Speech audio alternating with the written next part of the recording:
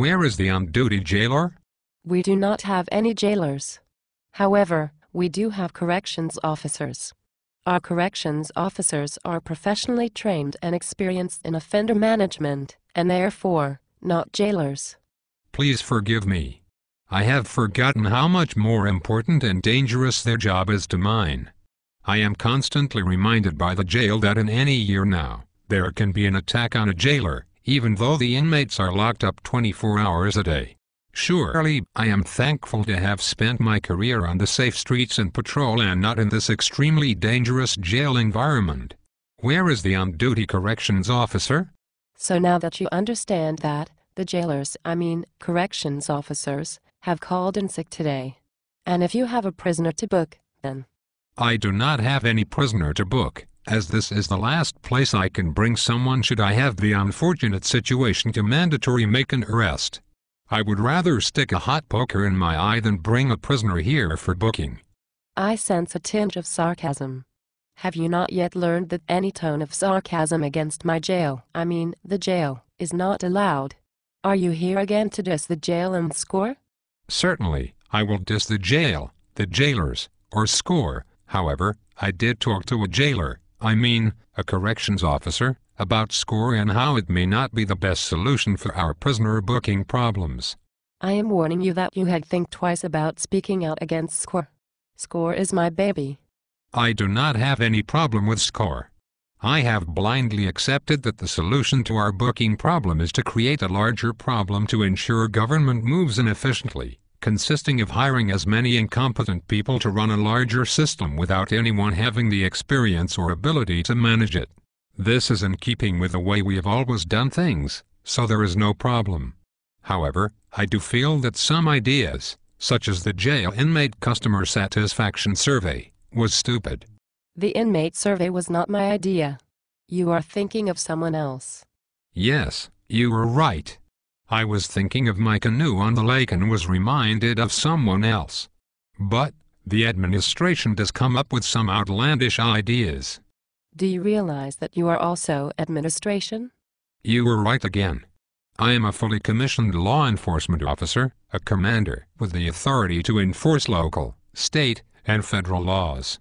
You, on the other hand, only think you are a police commander, but you have no experience, training, education, or authority in enforcing any laws at all. I will save that complaint against you for another day. But why can't you understand the benefits of SCORE? Don't you understand how it will increase our booking situation and make me look good? I don't think anything can make you look good.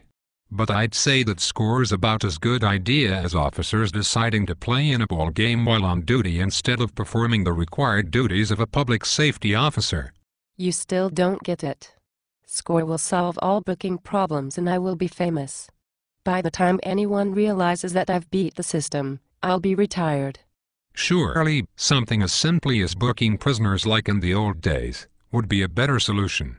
Now we will have to deal with dozens more corrections officers, more restrictions, more rules, more policies, and more time off the street. I foresee having to be told to make appointments to book a prisoner. Thankfully, retirement is just on the horizon, if I could afford it. Speaking of appointments for booking, that is a good idea. I think I will take credit for that idea. And for your knowledge, I have informed the jail that anyone that breathes a negative word, creates an anonymous video, cracks a wise-ass joke, or notifies any news media about SCORE, will be hunted, investigated, disciplined, prosecuted, and persecuted to the fullest extent of my power, the department's power. Well, in that case, I fully support SCORE. I understand that my freedom of speech is curtailed to not being allowed to speak the truth about a subject if it were to bring negative light to a subject to the department or you. I do not want to be tangled in yet another career-long fiasco of comments and inappropriate conduct I have been involved in. So, I wish you well in your new employment and wish it were here faster. Will you be taking your sidekick with you? I do not know what you are talking about. If you are implying that two girls having coffee on an hourly basis, sharing locker room time together, walking seemingly extra close to each other, then I do not know what you are talking about. You are right. I am mistaken again. After all, I should know a thing or two about inappropriate relationships while on duty with coworkers. Looking back on it, I should have avoided hand-holding, lip-locking, and sniffing rear ends while on duty.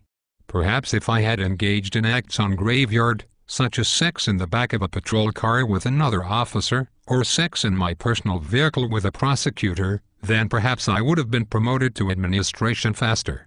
Would you like to check out my canoe? That is disgusting. I don't even like canoes. If this conversation continues, I will have to inform the deputy chief of your sexual harassment. Now that would be fun to watch. I'm sure if any administrator, especially a deputy chief, wanted to talk about inappropriate behavior related to having sex on duty with coworkers or citizens, or making grossly inappropriate comments about women, we would have a great time of comparing stories.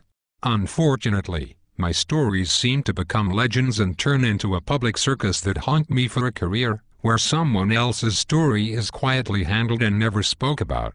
I cannot wait until I can leave for SCORE. You cannot imagine how much effort it has been to blame my bad decisions on someone else, take credit for the work of others, create a position out of thin air that makes as much money as you, create a better position in SCORE, and all this time, try to hide my ankles. Laugh now, but I will have the last laugh. Please let me know if you need a ride to SCORE. I will happily drive you there. Perhaps, if I can drive the van, I can load it with about 20 other officers that have the same lack of work ethic and moral principles that would be a great fit for SCORE due to their common lack of work ethic. Maybe you can take them all with you.